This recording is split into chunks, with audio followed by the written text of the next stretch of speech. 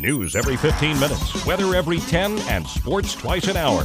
Newstalk, KGVO, AM 1290 and now 101.5 FM. You're listening to Montana Morning with Peter Christian. A rare all-day session at the House Saturday, and hundreds testify. Good morning, everyone. It's Montana Morning. It's Monday, April 13th, 2015. Thanks for joining us on this edition of Montana Morning, sponsored by a brand new news sponsor, AB Technology Solutions.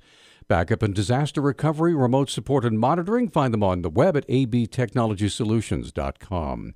The Montana House held a rare all-day Saturday session to give hundreds of proponents and opponents of the CSKT Water Rights Compact an opportunity for their views to be heard. One proponent, CSKT Elder Patrick Pierre, spoke about how many years the tribe and its members have been working on the compact and how much the tribes have given up to reach a compromise that all parties could live with. And there's not going to be any changes in the producing water for irrigation and whatever else they need water for. There's not going to be no reduction. In fact, it's going to be just the opposite. If we look at status quo, perhaps that's what it'll be. It'll be the same as it was yesterday, the day before, the days to come.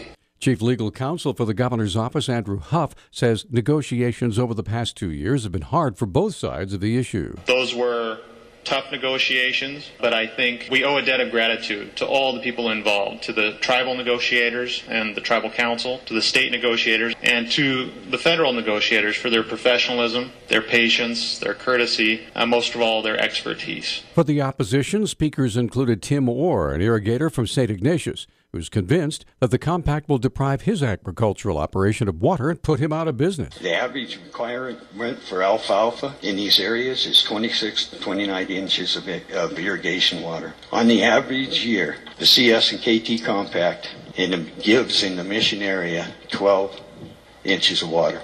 Author and Native American activist Elaine Willman testified about advice to all tribes in the country from a law journal out of the University of New Mexico. Her message to the tribes, 566 of them, is capture all the water you can. Water is a real rare commodity in the United States. Capture all the water you can and sell it as a part of your tribal economic development. Spokespersons on both sides claim that should their side not prevail, hundreds of water and irrigation cases will go to court, tying up water rights for decades and ending up before the U.S. Supreme Court. The man killed in a single-vehicle crash on I-15 in western Montana has been identified as 84-year-old George Weisenberg of Williston, North Dakota. The accident occurred about 4:15 Friday afternoon between Cascade and Ulm. The patrol said there are indications the driver fell asleep at the wheel or had a medical incident. Authorities do not suspect any foul play at a fire that caused significant damage to a historic home in Butte. The fire occurred Friday night and remains under investigation. But Butte Silverbow Chief Jeff Miller told the Montana Standard there's nothing suspicious or criminal in the fire and no one was hurt. Montana state senators denied a bill that would eliminate the Common Core Standards testing, according to a report by NBC Montana. Assistant Superintendent of Kalispell Public Schools, Dan Zorn, said the core standards have increased expectations over the years. There were some real increased expectations that went along with that. Many things that perhaps used to be expected of a fourth grader, now expected of a third grader, and vice versa.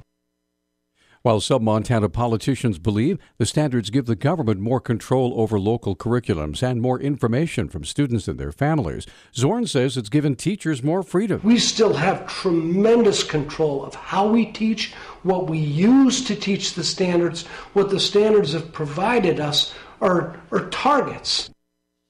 Montana adopted the Common Core Standards in 2011. Nearly 75,000 students take the annual exams. An environmental group says Idaho officials are overestimating the number of wolves in the state because they use sightings by hunters rather than relying solely on trained professionals.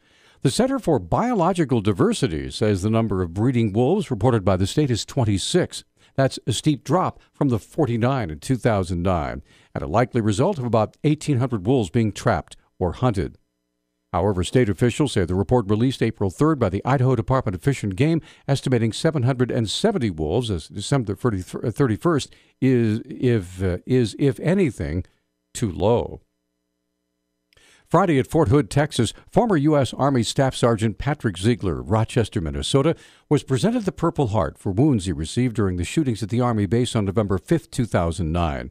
Ziegler was the most seriously wounded of all the shooting victims and was returning from a tour in Iraq when he was shot 4 times, once through the head. Rocky Mountain Elk Foundation spokesman Mark Holyoke explains how the organization became involved in Ziegler's story. It was shortly after that when he was lying in bed and he was talking to a chaplain, and he said, I'm not in any shape to do it, but I'd really like to go on an elk hunt someday. I mean, he's a hunter, but he's never, been on an elk hunt. Holyoke said word eventually got to members of the RMEF, and that got the ball rolling. Somehow word got to Jim Zumbo. Zumbo, he's well known in the hunting community. He's also a member of our board of directors. And then word got back to our CEO, David Allen, here in Montana, and he said, we're going to make this happen. Ziegler went on his hunt last fall and was able to take down a large bull thanks to members of the RMEF. He received his Purple Heart Friday at Fort Hood, accompanied by his wife and son. A 22-year-old Billings woman accused of huffing while driving with a 5-month-old child in the backseat has pleaded not guilty. Christian Noel Costa has been charged with felony criminal endangerment, felony criminal possession of dangerous drugs, driving under the influence of drugs, and driving with a license suspended or revoked. She appeared via video in front of Yellowstone County District Court Judge Ingrid Gustafson from the county detention facility on Friday. The Billings Gazette reports that Gustafson reduced her bond from $7,500 to $1,000. Officers say they found several cans of air duster in the car, some empty. Officers made arrangements for the child's care. Supporters from several community organizations gathered in Lolo Friday for the long-awaited groundbreaking ceremony for the Lolo to Missoula Walking and Biking Trail.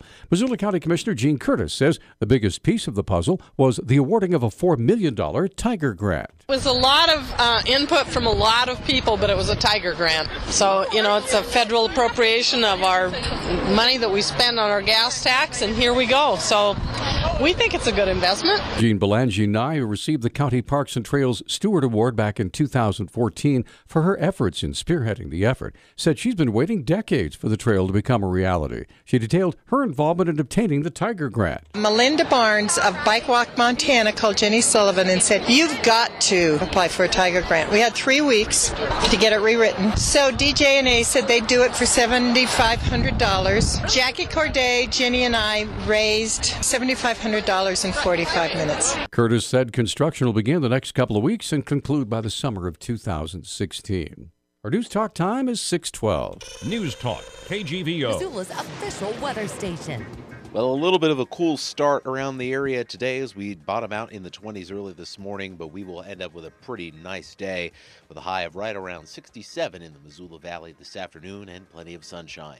I'm meteorologist Matt Gray for KCI 13.